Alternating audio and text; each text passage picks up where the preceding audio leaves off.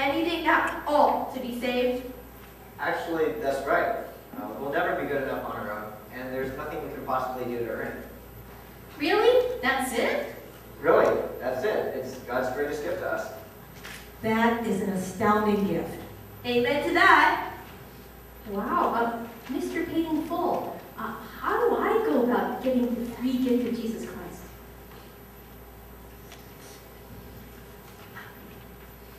If I wanted to.